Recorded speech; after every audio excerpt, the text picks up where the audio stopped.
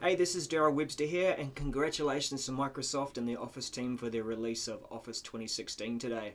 It's really exciting. We see this great big blog post here with already 460 shares, and there's so much in there to learn and to hear about Office, especially around making it easier for us to work together and reducing some of that friction. So one thing I wanted to point out and help you to get Office onto your machines before I circle around with other blog posts about what's great and new within Office 2016, I want to point out how to get it onto your machines, because I did find this slightly confusing to begin with. So my expectation was Office 365, I'm subscribing to this new service, I get the latest version of Office when it gets released. And there is a new way to deploy Office at the moment that's come out with 2016 that we need to be aware of before we can sort of approach this. So the deployment method is called the current branch for business, and I just want to draw your attention to a great video that's been released now in Office Mechanics on YouTube, and it takes you through a couple of these scenarios and talks briefly about the current branch for business model. This one in particular talks about how to use both the Office deployment tool and also how to make the Office bits available to your users within the Office 365 portal.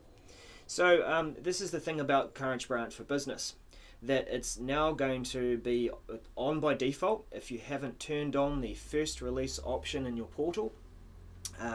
It means that 3 times a year you will be getting feature releases, and other than that you'll be getting security releases or security updates each month.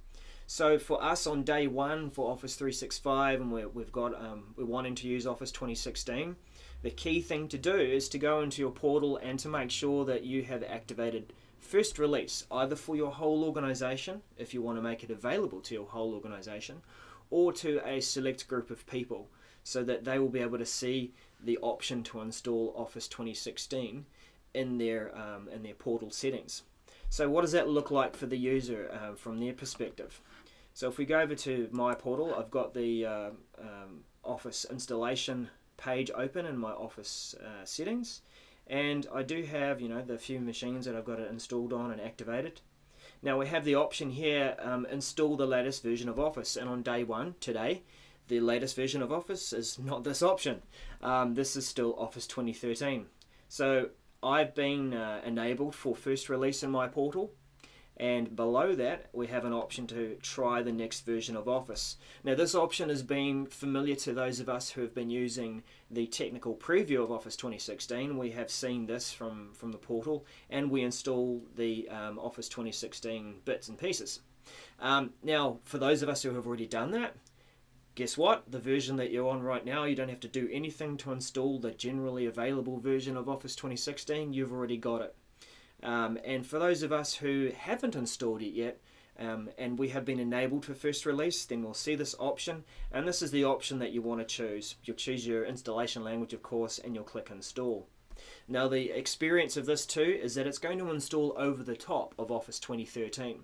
Office 2013 won't exist anymore. It doesn't sit there in parallel like we had that experience with 2010 and 2013.